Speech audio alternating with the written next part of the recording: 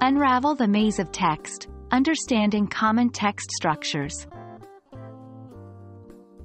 Hello learners! Welcome back to another exciting video in our series on improving reading comprehension skills. Today, we'll be diving deep into a very important aspect of reading comprehension, understanding common text structures. By the end of this video, you will be better equipped to dissect and understand different forms of written English. Text structure refers to how information is organized in a text. When we talk about text structures, we're looking at how the author has chosen to arrange their ideas and information. Understanding this can give you a big leg up when it comes to reading comprehension. Knowing the structure of a text can provide clues about the main idea and supporting details, thereby helping you understand the text better.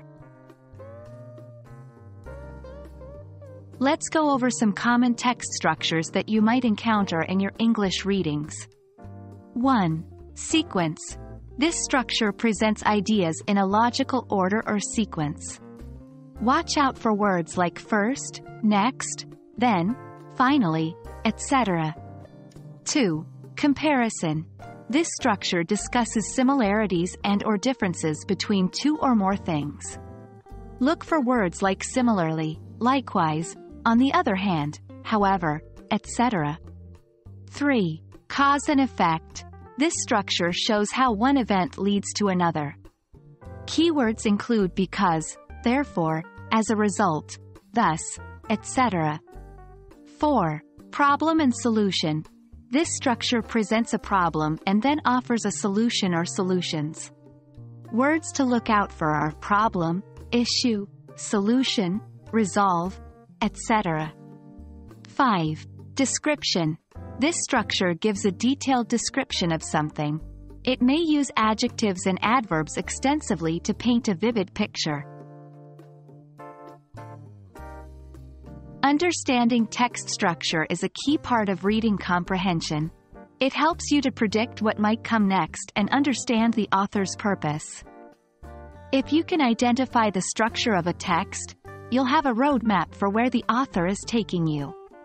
This makes it easier to identify main ideas and supporting details, which are crucial for comprehension. 1. Look for signal words. As we discussed earlier, different structures often use specific signal words. Identifying these words can help you determine the text structure. 2. Consider the overall purpose. Think about what the author is trying to achieve. Are they comparing two things? Describing something? This might give you clues about the structure. 3. Think about the title and headings. Titles and headings often provide clues about the structure of the text. So, there you have it. Understanding text structures is a powerful tool that can greatly improve your reading comprehension skills. Remember, practice makes perfect.